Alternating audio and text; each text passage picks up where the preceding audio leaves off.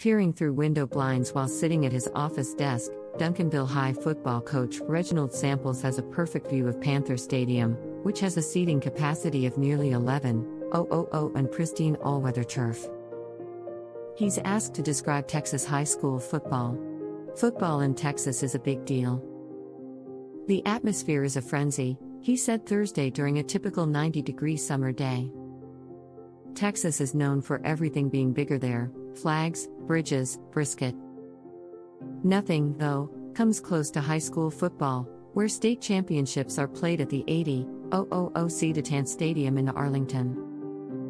Allen High plays in a $62 million stadium that featured future Heisman Trophy winner Kyler Murray playing quarterback on 3 Class 5A state championship teams, while the city of McKinney features a $70 million municipal stadium for its 3 high schools. Allen has 8,500 season ticket holders and reserves 1,000 seats for its marching band, drill team and color guard. Duncanville has a 400-member band. There are high emotions because of the rivalries of the teams, Samples said.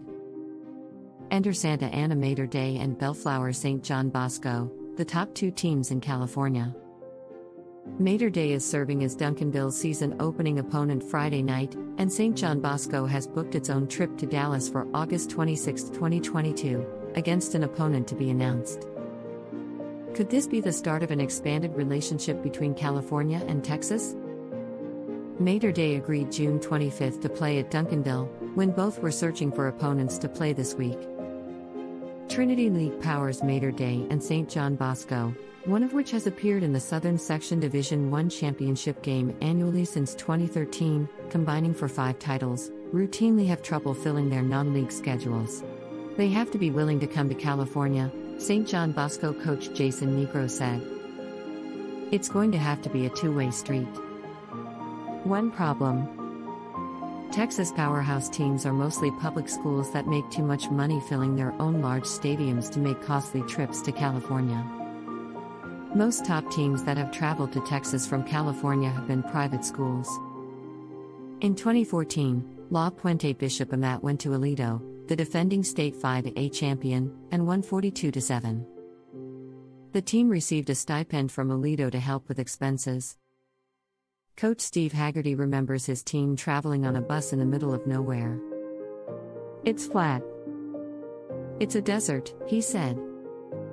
We pull up and my goodness, it's better than any stadium we've ever played in. I remember our film crew of 3 students. They're eating food between plays. Anything they want. The fun is there's expectations. You think it's going to be great, and it was awesome.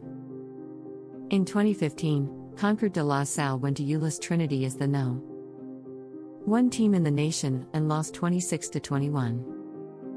Coach Justin Alumbaugh said the experience exceeded expectations. He said his wife required 30 minutes just to get through a massive tailgate party before the game.